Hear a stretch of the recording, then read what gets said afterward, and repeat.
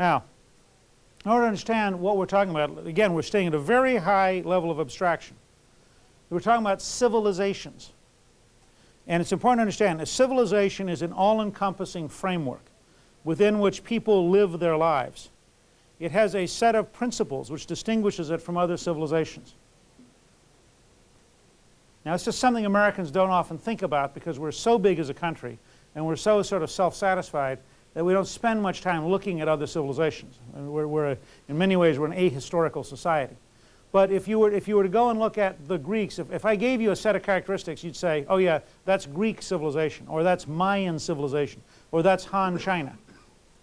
And some of them could be very simple, as you'll see later on. And you can start, it's like a detective story.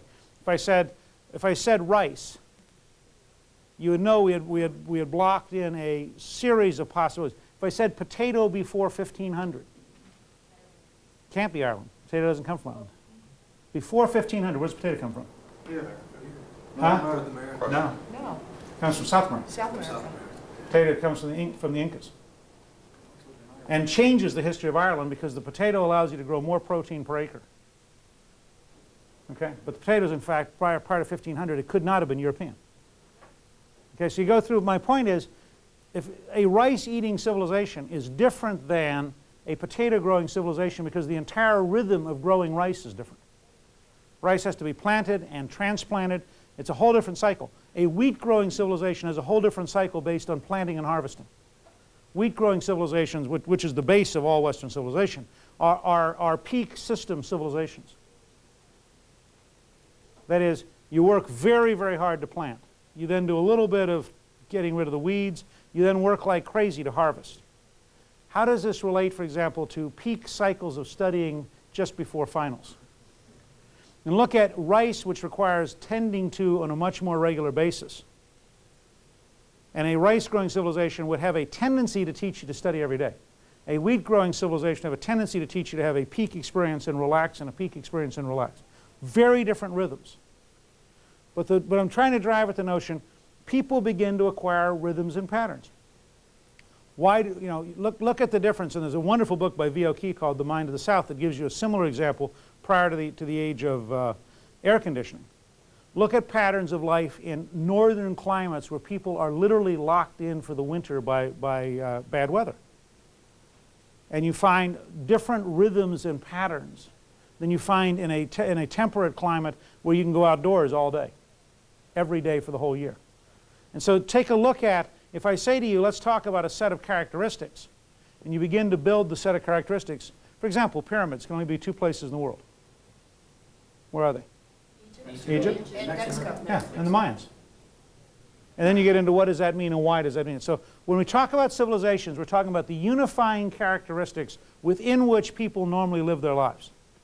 And that different civilizations have a different set of unifying characteristics within which people live their lives. Now, the Toffler argument is that you really have had three what you would call super civilizations.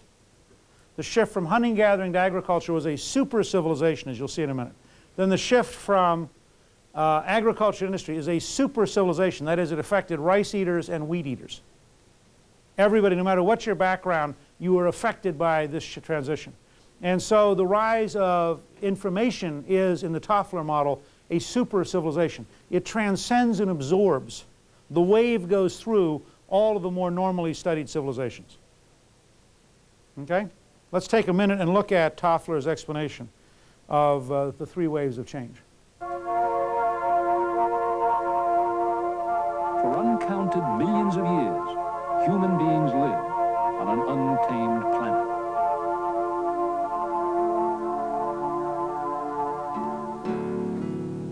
10,000 years ago, some genius reached out and altered our lives forever.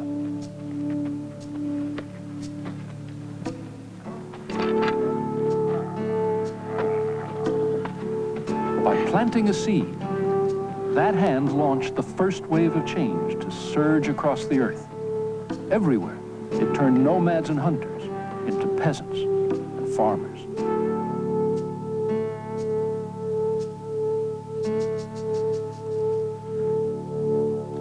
300 years ago, like a hammer blow in history, the Industrial Revolution spread a new civilization from Europe outward. This was the second great wave of change in human history.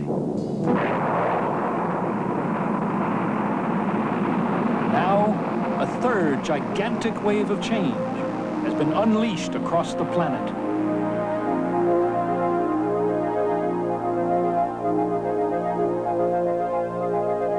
Our machines are evolving at a blinding rate. We too are changing.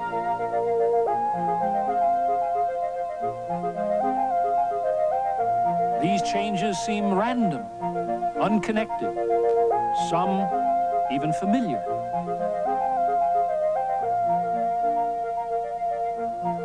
Yet this is only an illusion, for taken together, they form a dramatic pattern.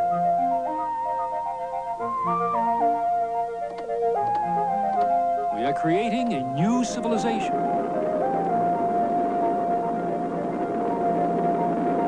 And killing an old one. Now, in a sense, this is hunter-gatherer. This is agriculture. This is industry. And this is the information age. And in a sense, what the Tofflers are arguing is that this is the first wave. Because remember, they're talking about the layer of change. This is the second wave, and this is the third wave. And in fact, you never quite get there. But notice also that because of the way in which the planet works, there are places where agriculture never quite took. Very dry areas, very mountainous areas. Well, guess what you get there? Hunter-gatherers. So that as late as 40 or 50 years ago, there were still fairly significant stretches of the planet that had hunting-gathering societies. There are a handful left today, but mostly as deliberately maintained museums. I mean, the people who survive in the Brazilian rainforest survive because we deliberately will them to survive. Because the sheer reach of modern civilization is now so enormous that if we didn't discipline ourselves, we'd overrun the Bushmen, the Kalahari. I mean, these are people who will rapidly be absorbed into this. And you have to raise an ethical question at some point. Is it really fair to a human being who happens to have been born randomly into this environment to not let them have a laptop, not give them a vaccination against polio, and not dramatically raise their lives? And yet the second you do, you blow apart this system. That's like the Maasais. Yeah, no. The Maasai would be here. This would be the Bushmen, the Kalahari. In fact, I have a list here. Let me just say, I'm putting this up because what I want to emphasize and go through for a minute is that in each wave, everyone experiences the same general change, although the details are different in each society. That is, during a period when your hunter-gatherers tend to be similar everywhere on the planet. And then as this wave of agriculture occurs, they tend to all go through the same thing even though they express it in the ways that are unique to their region. Agricultural civilizations are in a way very similar to each other, and I'll come back to that. When they start to change into industry, they all go through the same wave-like pattern, although they express it differently in each civilization. Then when industries arise, for example, males wear suits. It's almost totally universal in industrial society everywhere on the planet. And it's an artifact. No particular reason it to be true. As this begins to break down, guess what happens? Guess what's the most commonly sold article of clothing as you make the transition into an information age? Blue jeans. Blue jeans. Everywhere. And you see the breakdown of dress codes. Everywhere. Okay? Microsoft is